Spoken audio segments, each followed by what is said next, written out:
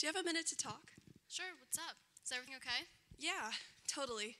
Well, kind of. I'm just curious about something. That book over there that you're always reading. I've heard about it, but I don't get it. What's so special about that old book? Oh, my Bible? Well, it just so happens to hold the greatest story ever told. Really? What story? Well, would you like me to tell you?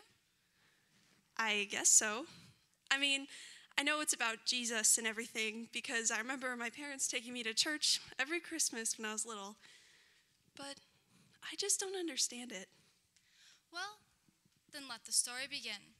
The greatest love story of all time, the story of God's sacrifice. We start our story on the road into Jerusalem. Jesus has just arrived into the city where many people were waiting to see him. But Jesus needed a donkey to ride in on. So he asked a man to find him one. Yeah, is this Amazon? All right, cool. So I need a donkey. That's right, Colt. So, how soon can it get here? 3 days? I don't have that kind of time. Listen, man, this donkey is for Jesus. All right, see you in 5 minutes.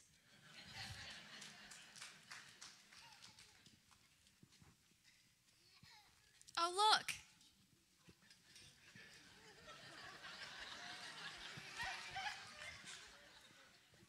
Hey, careful, man. This is North Face. Oh. Hey there.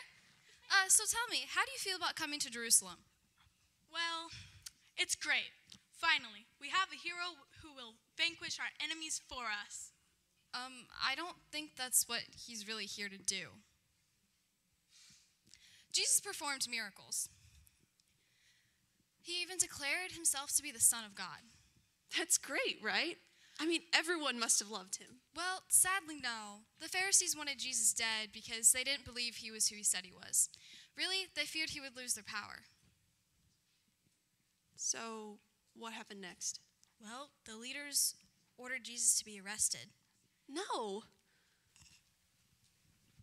Friends, pray with me and keep watch for me while I pray. What time is it? 8 o'clock. I'm getting a little Sleepy?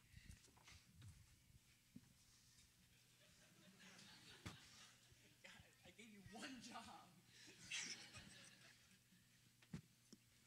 Then Jesus was arrested. Jesus, you are under arrest for claiming to be the Son of God and endangering the peace. All right, let's go. Wait, what? He was arrested? Why didn't God save him? Why didn't he save himself? Well, it was all part of God's plan to save us. Jesus had to die so that we could be free of our sins, and Jesus knew it too. All right. Then we had Barabbas versus Jesus. Ladies and gentlemen, welcome to Rome. Tonight, we are freeing one prisoner, Jesus or Barabbas. Who's Barabbas? Well, Barabbas was an old prisoner that Rome had, and it was tradition that they would let one prisoner go every year. So Caesar liked Jesus, and he wanted Jesus to stay. But the people really didn't like Jesus, so Caesar made a choice. Bring out Barabbas. Oh, sorry, guys. I was a little bit late. Those bodies don't drag themselves.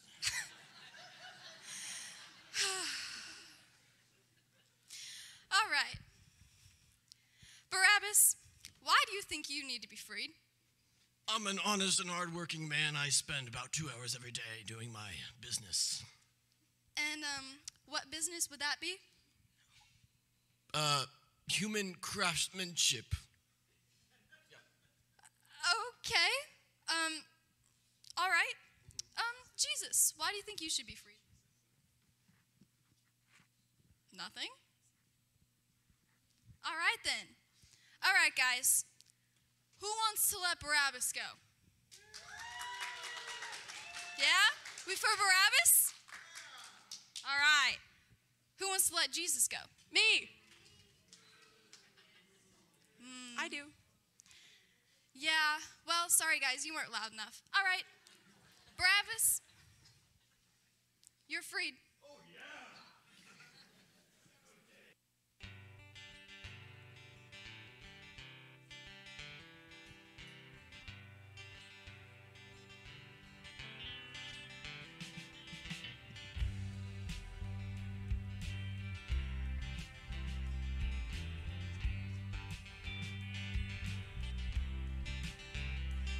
Your love, oh Lord,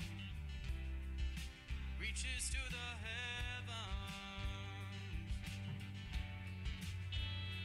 Your faithfulness stretches to the sky.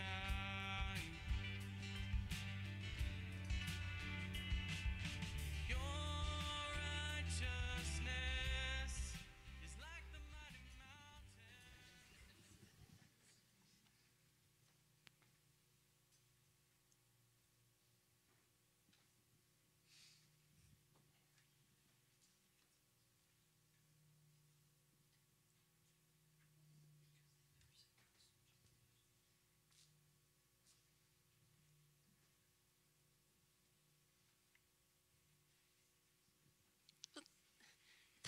That can't be the end. I mean, Jesus was good. I don't understand. It's not the end.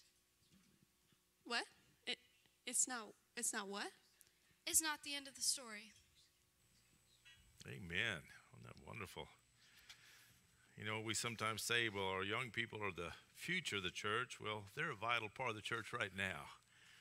And it is a training ground for them, for the leadership that they will provide in the future. And it's wonderful to have them at all different ages to be such a key part of our church.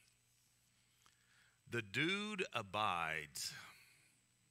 The dude abides. So says the 1998 Coen Brothers film, The Big Lebowski, which is about Jeff the Dude Lebowski, played by Jeff Bridges, the ultimate Los Angeles slacker who goes to the grocery store in his bathrobe and drinks milk out of the carton while he's still at the store, who hangs out with his bowling buddies and smokes weed and is slouching his way to Gomorrah. He's like the Roadrunner in that cartoon that he never bothers anyone. He's just trying to have some fun, but drama comes into the dude's life nonetheless when he is mistaken for somebody else. Did you know that this cult movie classic has led to a new religion? It's called Dudism. Let me read you the description from their website. Just take it easy, mankind. Come join the slowest growing religion in the world, Dudism, an ancient philosophy that preaches non-preachiness, practices as little as possible, and above all, lost my train of thought. Anyway, if you'd like to find peace on earth and goodwill, man, we'll help you get started right after we have a little nap. Dudism.com. The dude abides, but if you're looking for a little bit deeper, more meaningful, and with a better future type of abiding, then let's go to John 15. And please stand as you're able in the reading of God's gospel, John 15, verses 1 and following. Jesus says, I am the true vine, and my Father is the vine grower. He removes every branch in me that bears no fruit. Every branch that bears fruit, he prunes to make it bear more fruit. You have already been cleansed by the word that I have spoken to you. Abide in me as I abide in you. Just as the branch cannot bear fruit by itself unless it abides in the vine, neither can you unless you abide in me. I am the vine, you are the branches. Those who abide in me and I in them bear much fruit, because apart from me, you can do nothing. Whoever does not abide in me is thrown away like a branch and withers. Such branches are gathered, thrown into the fire, and burned. If you abide in me and my words abide in you, ask for whatever you wish, and it will be done for you. My Father is glorified by this, that you bear much fruit and become my disciples. As the Father has loved me, so I have loved you. Abide in my love. If you keep my commandments, you will abide in my love, just as I have kept my Father's commandments and abide in his love. I have said these things to you so that my joy may be in you and that your joy may be complete. This is the word of God for the people of God. Thanks be to God. Please be seated. You know, when you read the Bible, you quickly realize that vines and vineyards play a huge role in the lives of the people there. In fact, in the ancient times, the vine was the key to life in many different ways, or at least it provided the products of life. According to Genesis 9:20, Noah planted the first vineyard and enjoyed its fruit. And vines provided both grapes and raisins in ancient times, which was their number one source of sugar in Israel. Wine, of course, is another staple that is provided by the vines. In fact, one of the statements about what a person needed to survive in the prophets in the early history of Israel was grain, oil, and wine. It's what made up the diet of the ordinary person, and meat and the milk products were an occasional thing, but it was based ultimately on those three things: grain, oil, and wine. Deuteronomy 20 tells the conditions where a young man does not have to muster with the army and be a part of a war, and it gives three things that can keep you out of war. One is if you've just married a new wife, you get to spend time with her first. Another is if you've just acquired a house, you get to have some time with the house. And the third one is if you've planted vineyards and you've not enjoyed the fruit. It was that important in their life. And you know that vines take years to cultivate before they start producing. And then when they do produce, the harvest season for grapes is very short. And you must work intensely to get everything in before it spoils. And so it was a key part of their life that was organized around the harvest of vines and vineyards. More than just a reality, vineyards became a symbol of the value of the people of God to God.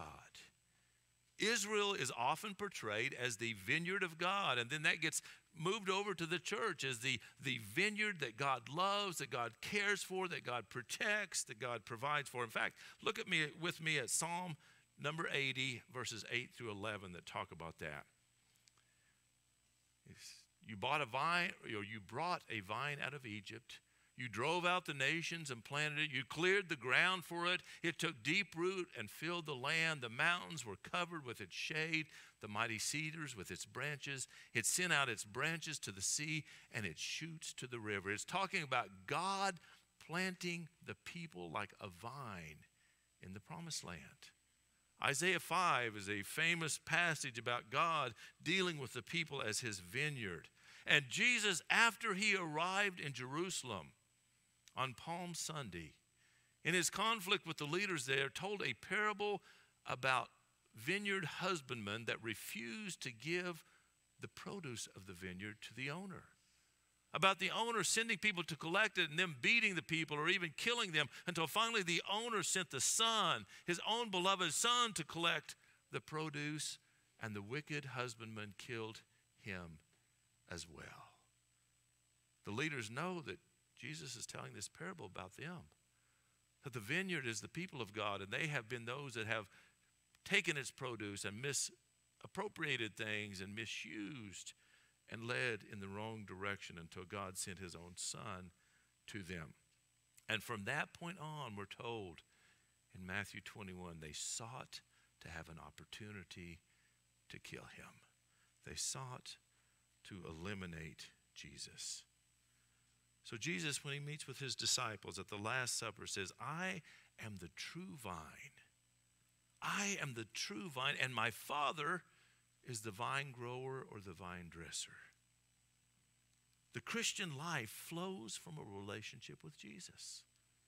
We are like branches on a vine that cannot have sustenance, that cannot live without that life flowing through the vine, through Jesus Christ, to a spiritual life depends upon abiding in Jesus. You know, it's an incredible thing the way that a fetus develops in a mother's body. The umbilical cord is this connection between fetus and mom, between baby and mom. It has 3 blood vessels that go back and forth with blood between the mom and the baby. Now, the mom's blood and the baby's blood never mix, but they're able to exchange nutrients to the baby and remove waste products from the baby. And a fetus will not develop without that umbilical cord growing out of the placenta and to the implanted egg there, the egg that is growing there. Its life depends upon the umbilical cord working, flowing, not getting tangled up, not being removed. The Christian life is like that with Christ. We have to receive that spiritual enrichment, that nutrients, if you will, that life-flowing blood from Christ, or we have no life whatsoever. Just as the branch has to receive it from the vine, just as the fetus receives it from the mother. Abiding in Christ brings life to us. But abiding in Christ brings other benefits as well. And Jesus mentions several there in the passage that we looked at. First of all, he says, God hears us and God responds to our prayers. When we abide in Christ, we are connected to the God of the universe. And we are a part of God's family. And in a healthy family, there's communication. People speak to one another. They communicate. They share things. In a healthy family, there's no big secrets that are kept. There's opportunity and trust and ability to talk to one another and to connect and to nourish the relationship that's there. That's what prayer does in our lives. It's an opportunity to talk to God. It's an opportunity to listen to God. It's an opportunity to develop that relationship of intimacy and love and care with God. And Jesus said, if you abide in me, that connection with God is there, and God hears and God responds to your prayer. Secondly, he says, if you abide in me, it brings joy. Your joy will be complete. There's a sense of knowing who you are, of knowing what your future is, and it's a good future that God has planned. A sense of knowing what is required and what direction you need to go in. A sense of completeness, and joy has this lasting, abiding aspect that it can be present even in the hard times. You know, we talk a lot about happiness and the pursuit of happiness. Joy is much better than happiness. Happiness comes and goes, and it feels good while it's here, but then it'll be absent. Joy is that underlying feeling of security, of abiding in the one who gives us life. It really is a byproduct of abiding in the love of God and knowing the incredible love of the one who sent his Son to die for us. And then third, Jesus says, when you abide in me, you will bear fruit. Now, we just got through an earlier part of this year looking at the 9 fruit of the Spirit. Joy and peace and love and kindness and all those things that flow into our life through the Holy Spirit when we abide in God. He's talking about that. He's talking about God shaping our character to be more like Christ, forming us and giving us those virtues that make us love and lovable. But he's also talking about our witness, bearing fruit in the fact that we share with other people the hope we have in Jesus Christ. People see what's going on in our life, and they say, as in the skit, what causes this? Why do you do that? Why do you seem to have a focus, a togetherness, a peace, a joy in your life when you go through the same kind of struggles I do? It's that fruit that comes from being able to share the love of Christ, and having people respond to that is a part of the fruit that comes from abiding in him. And then finally, he says, when we abide in him, when we obey his commandments, when the Spirit gives us the strength to live the way that God calls us to, and we respond to that, then it glorifies God, and we get a blessing from that. we have the fruit of being the obedient children of God. It pleases God. It makes an impact in our life. It blesses others, and it blesses us. Jesus says that we must abide in him. And when we do so, the Father, the vine grower, the vine dresser, does all that's necessary to allow us to get better and better, to have more and more fruit, to bring out our best.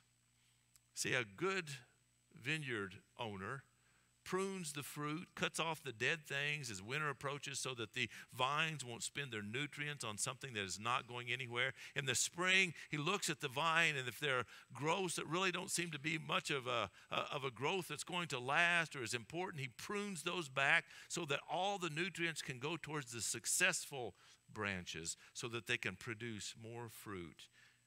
And that's what God does in our life. But you know, pruning is not always a pleasant experience to go through, is it? You know, all of us are capable of going astray. All of us are capable of getting on the wrong path. And we need God's Spirit to lead us back to the right path at times. We need God sometimes to close doors to get us to go through the right door. Sometimes we need to go through those difficult times in order to get our focus back on the right things, because we can all get to the point where we major on the minors and minor on the majors, if you will. Where we worry about things that aren't important, where we focus on things that are passing away, where we get lost in the details and don't get the most important things right. And God keeps us focused on the best. God keeps us focused and going on the right path. And it's not easy. Pruning is not fun. It's like those tough conversations that we sometimes have with people that we don't want to hear something that they have to tell us, but those are often the ones that we need to listen to the most. I remember when I was going to seminary and I was working at the public library, and I was having conflict with a woman that I was working with. She was my age. We were both early 20s. And my boss called me in one day and said, "This needs to stop. It's affecting your work. It's disrupting things in the library. You need to focus on this and just stay away from each other." And I was embarrassed to get called on the carpet. I was embarrassed to have to listen to that, but it was exactly what I needed to hear. It was a part of that allowing me to do better by telling me what I needed to hear. Sometimes that pruning happens at home. Sometimes it's that conversation of, you're not spending enough time with us. You're not focusing enough on your family. You're all distracted with your hobbies, your work, or your outside things. You need to think about the people that love you and need you to be present. And we don't want to hear that conversation, but it might be the most important thing that is told to us. And it's told from love and a desire for things to go well. And then those conversations that you can have with friends when you get all worked up about something and you're starting to act foolish about it because you're too concentrated on that and it's affecting you too much. And your good friend, your loving friend, your friend that really cares about you says, "Wait a minute, you're getting a little out of balance here. Do you realize what effect and impact you're having on other people?" And they're kind of like a mirror to you. And they tell you, you need to think about what's going on and maybe drop something, maybe forgive something, maybe move on from something, maybe focus in a different direction. God's pruning is God's way of loving us and bringing out the best. And the point is, even in those times that we really don't want to hear the Spirit telling us these things, that's even more of a time to come back to Jesus, to make sure we abide in him, to spend time in the prayer, in the word, in the worship, in that connection, to continue to focus on him, to allow him to make us productive and spirit-filled and gifted and beautiful. My little grandson's about 4.5, and his new saying is, "I love you, you're beautiful." Which, he might say that when he wants to get away with something sometimes too. But he sent me a postcard, and he had his mom. He signed his name, and he had his mom dictated to her, "Grandpa, I love you. You're beautiful." And I got it up on my mantle now, I'm very proud of that. My first postcard from him. But that's how God feels about you. He loves you, and he thinks you're beautiful, and he wants to make you even more beautiful. And you become more loving and lovable and more beautiful the more you abide in the true vine, the more you abide in Christ. So, folks, we are the original abiders. And we abide in the one who loved us enough to lay his life down for us, who puts us in the right direction, who makes sure we're equipped for the journey. He gives us the guidance that we need to stay on the right path and to focus on the right things and to become more and more fruitful and productive, to impact the lives of others. And one of the incredible things that you find as you impact the lives of others is that you get more blessing often than they do by being a force of good in their life, by being Jesus to them. We're beginning Holy Week, folks. This is a time to reflect upon what Jesus did for us. The depth of the love that he showed. As Paul says, he has proven his love for us, and that while we were in rebellion against him, he died for us. And so I invite you to abide in him this week. This Friday, we're having Voices of the Passion from noon on, and that'll be an opportunity to come and to take your own time and work your way through the different displays and reflect upon the sacrifice that Christ made. At 6 p.m., we're going to have a worship service. We're going to focus upon Good Friday and the fact that Jesus, after he told his disciples, no greater love has anyone than to lay down his life for his friends, in the garden, he does exactly that. He lays down his life that his friends may go free. He lays down his life that we may go free. It can be a heavy time. It can be a time to really struggle and reflect upon that and think about those things that we don't always like to think about. But as tough as Friday can be, we know that Easter's on its way. We know that the power of God will not allow that grave to hold Jesus down. So spend some time this week reflecting upon the one who loves you, the great I am, the true vine, and abide in him. Will you pray with me? Heavenly Father, thank you for your incredible love and all the ways that you show it, Lord. We ask that you would be at work in our life this Holy Week. We ask that we would be open to all that you have for us, and that this would be an opportunity for us to receive the spiritual life that flows only from our Lord Jesus. That we might learn those things that we need to let go of, and be reminded of those things that we need to embrace, and focus upon being the people you call us to be, being the people you have given us the power to equip us to be. That Jesus Christ might be lifted high this Holy Week, that he might draw others to him, and that all of us might experience that little foretaste of the eternal life you have planned for us in Christ. For this we pray in his holy name. Amen.